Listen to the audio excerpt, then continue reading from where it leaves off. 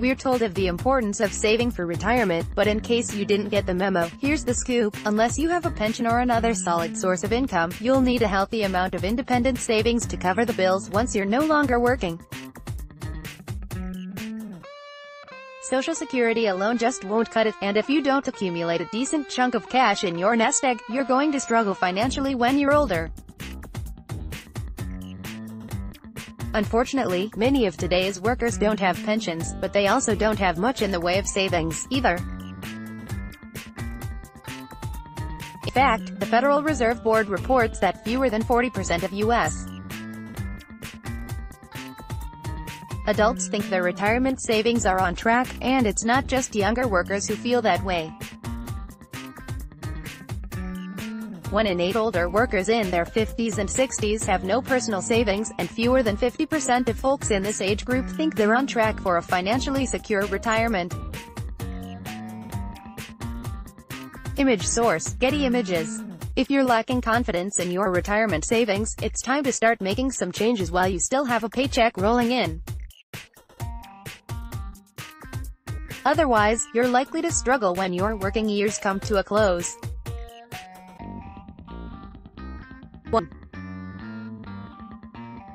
Start saving immediately whether you're 30 or 60. If you're not happy with the way your nest egg is looking, your best bet is to start saving more money as soon as you possibly can, even if that means contributing an extra $50 your first month and working your way up from there. Currently, workers under 50 can put up to $18,500 a year into a 401k and $5,500 into an IRA.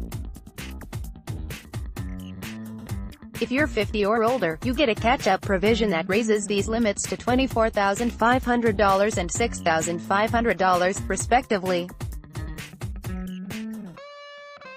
This means that if you're 60 years old with just $40,000 set aside for the future, maxing out a 401k for the next 7 years will leave you with $276,000, assuming your investments generate a 7% average annual return during that time. Of course, if you're younger, you don't need to get as extreme. Imagine you're 40 years old with $40,000 in your IRA or 401k. If you were to save $400 a month for the next 27 years, you'd end up with $606,000, assuming that same 7% average annual return. And that's a decent chunk of money to work with. 2. Work longer. Maybe your goal is to retire at your Social Security full retirement age, 66, 67, or somewhere in between for today's workers, or to call it quits at 65 when you're eligible for Medicare. That's all fine and good, but if your savings aren't up to snuff, you may have to resign yourself to working longer than expected. That could mean staying at your job until 70 or even beyond. But it's not all bad news. First of all, seniors are living longer these days, so even if you put in a few extra years in the workforce, you might still easily end up with a 20-year retirement or more. Additionally, some studies have shown that working longer can lead to a longer life, so if it makes sense to do so from a financial standpoint, hold off on tendering your resignation. 3.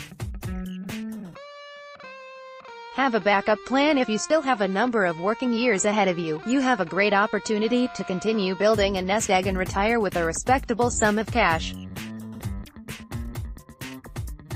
But if you're in your 60s already with limited savings, and the idea of maxing out a retirement plan for the next 10 years is laughable, then you may have no choice but to resort to a backup plan once your career closes out.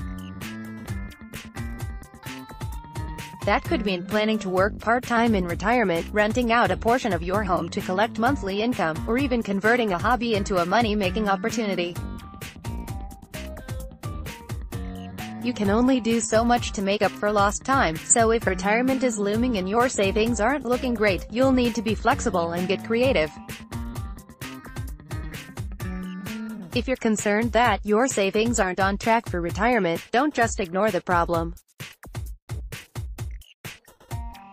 Start putting more money away, make plans to extend your career, and devise a backup plan for generating additional income during your golden years.